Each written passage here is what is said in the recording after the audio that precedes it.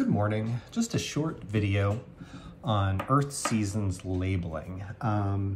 It's short because this is a very short worksheet. All you're doing is in this image below, you're going to label which one is summer, winter, spring, and autumn. And you'll just write that on these 4 lines. Now, what you need to do is you're going to have to figure out which direction the Earth goes around the sun. Because that's how you're going to tell the difference between spring and autumn. There's enough information here to know what summer and winter are. And this is based on our previous lecture.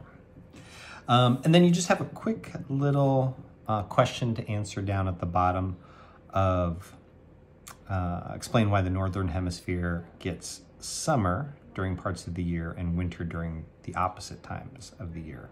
So why do these things happen at opposite times of the year? What is it that's causing summer and winter? Okay, and then just write your explanation down here. That's it. All right, thanks.